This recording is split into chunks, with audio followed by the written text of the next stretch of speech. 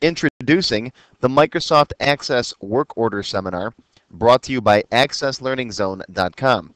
I'm your instructor, Richard Rost. Now, while the title of this seminar is the Work Order Seminar, it's much more than that.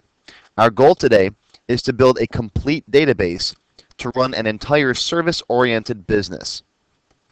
Many of my previous database classes have been designed for retail-type businesses. So in today's seminar, I'm going to show you how to build a database to run a service business. Today's seminar will cover tracking customers.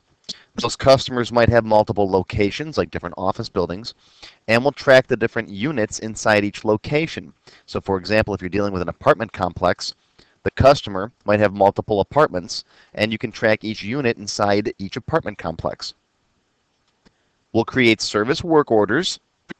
We'll track labor and materials for each work order, as well as the costs associated with your labor and materials, so you can track the profit and loss. We'll schedule workers, whether those workers are contractors or employees. And of course, we'll handle all of the invoicing and billing. So as you can see, we cover pretty much everything that a small service-oriented business needs to run efficiently. We'll begin, of course, by planning our database. We'll determine all the different tables, queries, forms, and reports that we're going to need. Next, we'll design our customers, locations, and unit tables and forms. What does this mean? Well, basically, we'll have a list of customers. Here are our customers. I can double-click to open up any one of these customers. And now each customer can have multiple locations. This ABC Properties, for example, owns UX North Campus and UX South Campus. I can furthermore double-click on one of their campuses here.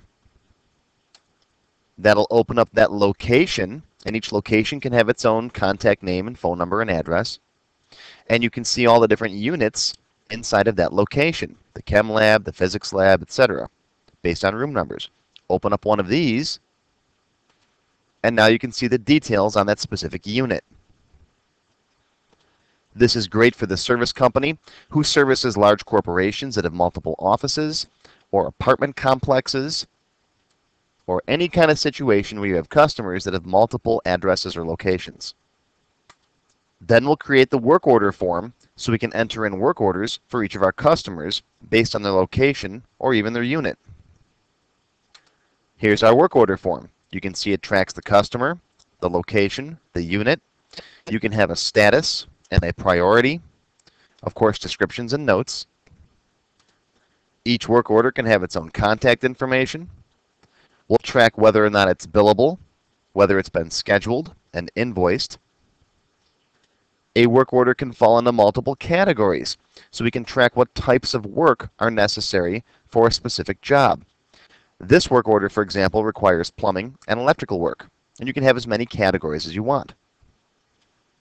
We'll track labor and materials, and of course be able to print the work order. There's the printed version of the work order. Each work order will track labor and materials, so we can generate a total sale price, cost, and profit for each job. Tracking labor is easy. Just click on the labor button. The labor form appears. You can track the start time, the end time. It'll calculate the number of hours worked. You can put in the worker, the description, notes, and whatever other information you want. Materials work pretty much the same way. You can track the product, the quantity, the unit price, and the unit cost. The system will calculate the totals for you. And if you want to add a new product, we'll have a database of products you can just pick from and then hit Add Product. And it will automatically be added to your materials tracking. And of course, your totals will be updated when you return to the work order form. When it's time to create a new work order, all you have to do is open up a customer, and you can create the new work order based on the customer, or open up a location and create the work order based on the location, or even based on the unit. And when I click on the Create Work Order button, all of that information is filled in for me automatically. We will develop a comprehensive work order list showing all of our work orders. On this list, of course, we'll be able to double-click on a work order to open it. We'll learn how to use triple state checkboxes, so I can come up here and say, show me all of the invoiced work orders, or all of the not invoiced work orders, or all of them. We can add those kinds of checkbox fields to any of the columns. We'll be able to filter the list between two dates. For example, if I want to see all the work orders between 4/5 and 4/6, we can do that. We'll make some shortcut links over here to show all the open, unscheduled, completed, not invoiced work orders, or print all the open work orders between the dates shown. And there's our printed work order. We will learn how to schedule appointments for all of our work orders, whether for contractors or for employees. From my work order list, I can say, show me all of the open, unscheduled work orders. Open one of them up, and then come down here and click on the Schedule button. I can then pick a worker, like JK Handyman Service. Down here on the bottom, I'll see all of the upcoming appointments for JK Handyman Service, so I don't double book him somewhere. And you'll like this, I can click on the Next Available Appointment button, and it will automatically fill in his next appointment time. Now I've defined appointment times as Monday through Friday from 9 to 4 p.m. It's currently 4:21 at 5:30 p.m., so his next available appointment would be tomorrow, 4:22 at 9 a.m., and the system can figure this out. Then you can print the schedule either for all workers between two dates or just the current worker. And then that worker's schedule prints out.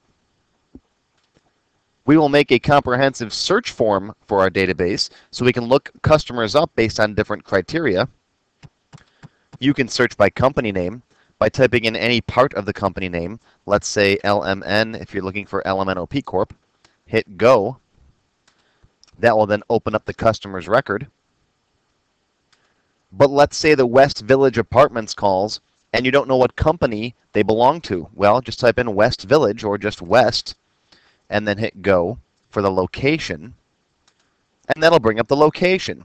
And here we can see, oh, they're part of the XYZ Apartments company. I can double click on this field to go back to their customer record. So as you can see, everything is related to everything else. Likewise, we have a big long list of all the different people in the database down here.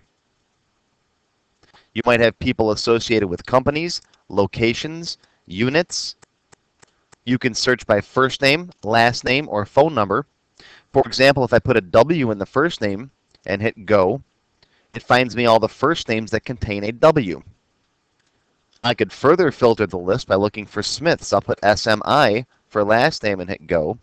And there, now I find all the first names that contain a W that have last names with SMI in them. And you can do the same thing with phone number. We'll learn how to process the billing for our work orders. From my work order list, I can say, okay, show me all the completed work orders that are not invoiced yet by clicking on that link. Here I can see the one work order that hasn't been billed yet. I can open it up by double-clicking on it, and then come down and click on the Make Invoice button. All of the information from the work order, the labor, the hours, the materials, are all transferred over to the invoice automatically with a little bit of VB code. And then I can click on the Print Invoice button. And there's my invoice.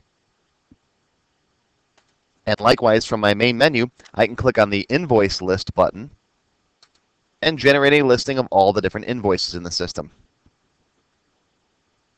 So that, in a nutshell, is what's covered in this database. As you can see, the seminar is quite comprehensive. For more information on the Access Work Order Seminar, visit my website at accesslearningzone.com and look for the Work Order Seminar.